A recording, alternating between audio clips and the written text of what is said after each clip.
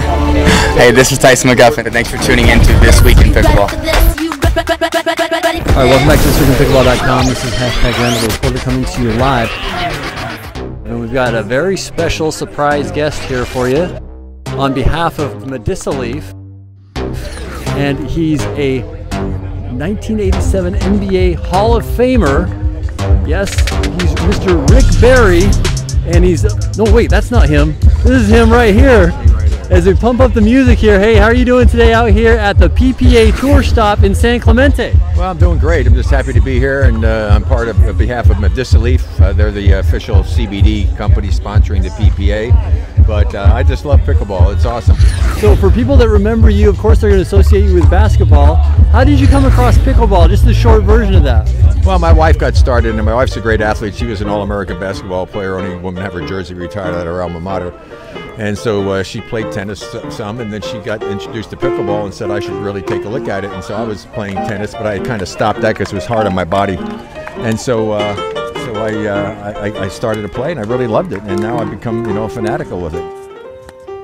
What round are you in, and what are we looking at today? Third round. We have to win the rest of our matches to have any chance at all for doing something with a medal after our first poor performance. But I like sometimes playing from behind. I don't mind that at all. And now it's just a matter of whether we get out there and we execute. So I've got a really good partner, and Jeff is terrific. My first ever pickleball tournament, he was my partner back in Florida a couple of years ago, and so we're hoping to win another medal here, and we've got our work cut out for us.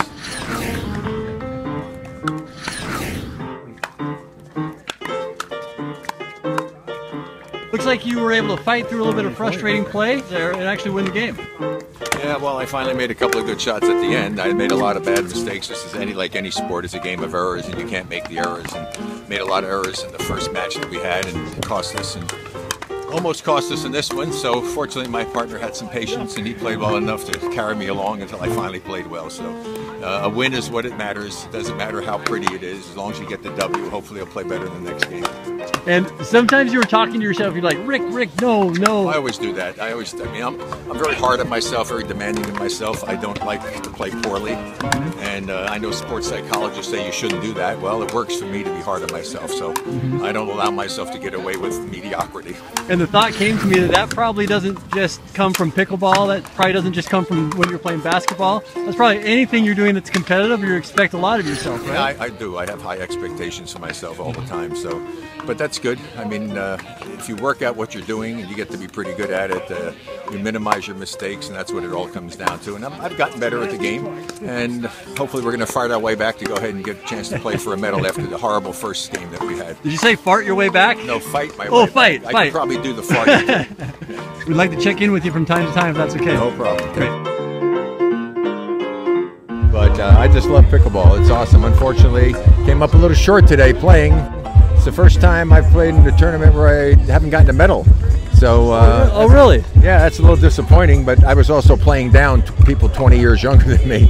So it's always better to play against better people if you want to get better. But to sit out here and to watch Ben Johns and Simone Jardin and all the other great players who are out here, it's a real joy. I've gotten to know a lot of them, and they're really fine people, but just outstanding athletes. Amazing coordination, and you got to have amazing coordination and quick hands to play this game, and a nice touch. So it's a fun game, and it's the fastest growing sport in the United States, and I'm happy to be a little small part of it. We're watching a little bit of this action right here. When you watch this, you realize how much you have to learn to be able to be so consistent and so good. But although I can make a shot like we just saw right there, because I can do that very easily, hit a ball out. But these players are at a different level. It's kind of. Here's the one thing. I was having an interesting conversation with my partner, Jeff Johnson, whose father was a great tennis player, and Jeff played some tennis. Is that in pickleball, you can actually play the game and get to be pretty good, and actually make some shots that like a Ben Johns might make, right, or a Simone. But the thing is that you can't do that in tennis. You're never going to be good enough to play and hit balls like Roger Federer or like Djokovic or all these other guys. I mean, it's such a fun game that everybody at different levels can play it, not beat your body up, and I'm just so happy to be a part of this. And I know Medicileaf, we're getting a lot of fans here in the pickleball world who come up. A lot of the pro players even are coming up and putting the product on and just saying how much it helps them and makes them feel a whole lot better. So hopefully people will check it out sometime. You can go to medicileaf.com and look it up. And you know, when I was growing up, I would watch basketball players and try to imitate some of their moves. Are you doing the same thing here in pickleball, trying to imitate or find out some moves that you can work into your own game? Well, you know, it's not like you have individual moves that you can make in basketball, and here it's a reaction to the ball. It's just a matter of making sure that you make the right decision with what shot you try to hit. In basketball, you can create all kinds of wonderful things. In pickleball, you see there, you have to react to what the ball is doing and what the player is doing and put yourself in the right position. So there are some similarities, but I do think that this is quite a bit different. It doesn't give you the individual freedom because it truly is. In basketball, I have the ball in my hands. I'm not having to react to it necessarily, and the other player has to react to me defensively. Here, you have to react to that ball. So, and that's why you have to have good anticipation, great hands, and be able to move well. Why do you think pickleball is growing so much? Well, because it's easy to play. I mean, it's not very difficult. To try to learn and throw a ball up in the air and hit an overhead tennis serve is not the easiest thing in the world to do for an uncoordinated person. A person who isn't all that coordinated can actually go out there, bounce the ball and hit it underhand and knock it back over the net and have some fun. The other thing that people like about pickleball is it kind of brings back that competitive nature, and you can scratch that competitive itch. Do you get any of that? Do you find yourself being competitive out there? Oh my God, I don't know anything else other than to be competitive when I do things. And the thing I missed about not playing basketball is the competitive aspect of it. That's why I got into long driving, which I did for a while and was successful. I've gotten into this. I've won some, open gold medals and a lot of other medals.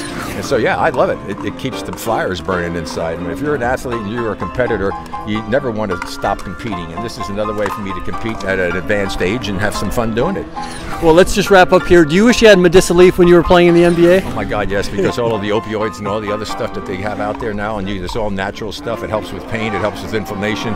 People should really give it a try, but make sure you're doing it with a company that is doing it the right way and has superior products. That's the one thing why I'm with Medicileaf, is I know, because I'm involved in the CBD business with a company that actually manufactures a lot of high quality stuff, one of the biggest producers, and they don't have their own brand and they sell to other people. So I know what it takes to have a good product, and these guys are doing it the right way. So it's really cool. Very good. Thanks so much. We'll be back with more after this. This has been Rick Barry on This Week in Pickleball. Thanks on behalf of Medicileaf. We'll be back with more after this. Bye-bye. Hey, this is Tyson McGuffin, and thanks for tuning in to This Week in Pickleball.